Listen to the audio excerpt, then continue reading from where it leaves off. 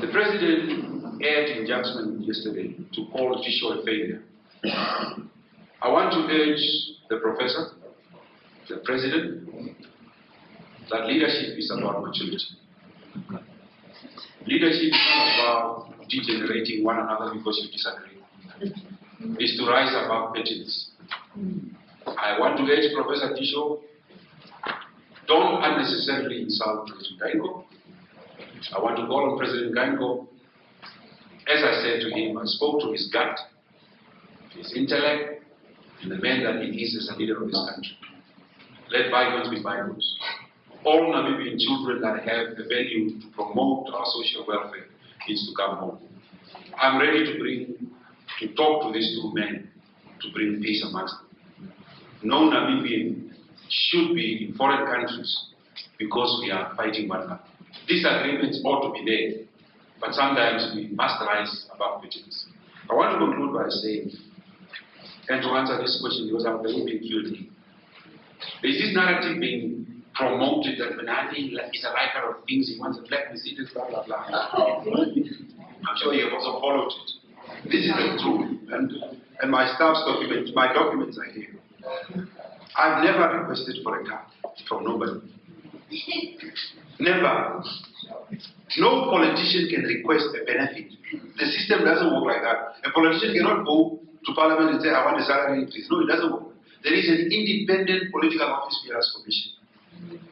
In its own volition, without even talking to me, under Justice Damaset, in 2014, Commonwealth leaders of your level, this is the status that they enjoy. Do you know that my benefits were approved in 2018? I'm serving my second term as a leader of the official opposition. As we are speaking, I don't have a government car. I did not ask for a black Mercedes Benz. No. In fact, I asked for a Toyota. I refused the Mercedes. The Mercedes, those of you that go to Parliament will see the Mercedes is standing there for a year. I said, I don't want the Mercedes, I don't need it. My job is to do oversight.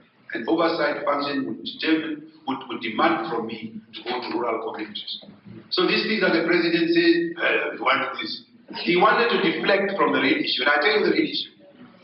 In the budget, government is spending 18.5 billion for the last 3 years on a property abroad. Now this property cannot be explained. Why are we spending this money? I put the challenge to him. He's the head of state.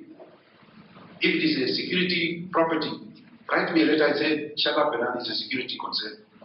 But to let 18.5 million on security upgrades on a foreign property, it is demanding answers. And that is the deflection that was needed yesterday. For me not to answer this question, let me embarrass Fernando. I'm not embarrassed. I'm not asking for a car. Did not request a favor from him. I don't ask for people for favor. And I know how they eat this country. Do you really think I can be bought by a cake at independence? A cake? While they are eating fish on money, millions? They are already lining up the oil. That's why they are saying the oil is not yours. They are already lining up companies upstream and downstream. Do you really think I need a car so desperately that I go to the President and go beg for one? That's not banana. Integrity, respect is what behind peace.